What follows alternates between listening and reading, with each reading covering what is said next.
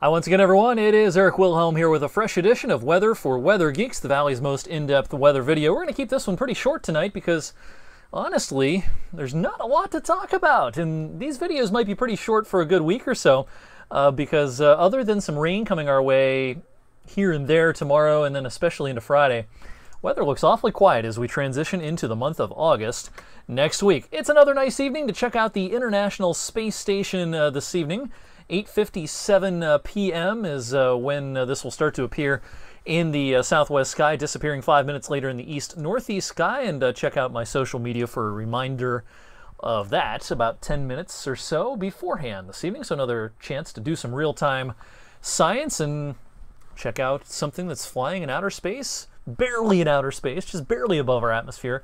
But human beings continue to do great science up on the International Space Station. It's always cool when we get an opportunity to watch it zip overhead. Just a reminder, the space station doesn't blink. If you're looking up and seeing something going by that's blinking, it's probably an airplane. The space station does not blink. All right, we're 26 days into the month of July. And take my word for it, I won't make you count them, but we have split the month half and half. Half of the days, 13 days, have been cooler than average, and 13 days have been warmer than average. Now, the warmer than average days, even though they haven't outnumbered the cooler than average days, they've been more above average than the cool days have been below average. So therefore, 1.2 degrees above average is where we stand temperature-wise so far in the month of July, with a handful of days yet to go. All right, high-res visible satellite this evening, kind of zoomed out since we just have some high and mid-level clouds around this evening. Should not be enough to block the space station view for you this evening. So it's a cool evening to check out what's going on elsewhere. Thunderstorms blowing up here across the front range of the Rockies into parts of the Plain States this evening. Interesting little cumulus field forming upstream, or downstream I should say, of the flow off the Gulf of Mexico. And just all sorts of cool little features you can pick out on these high-res GOES 16 satellite pictures. We'll continue showing these as long as there's something interesting to show, and most days there will be.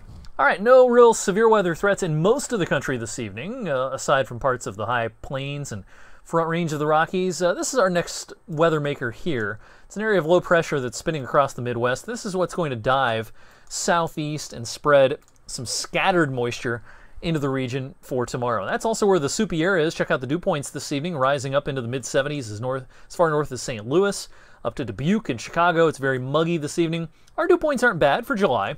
A little higher than yesterday at this time, but still we're in the lower 60s for dew points, and that's still, a relative bargain for this time of the year.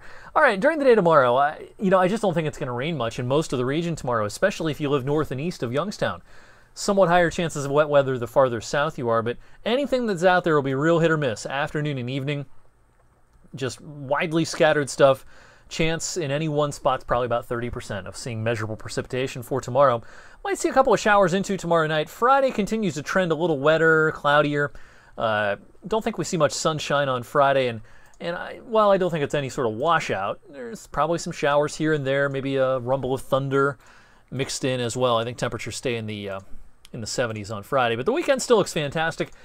With high pressure building in for the weekend, this looks just great.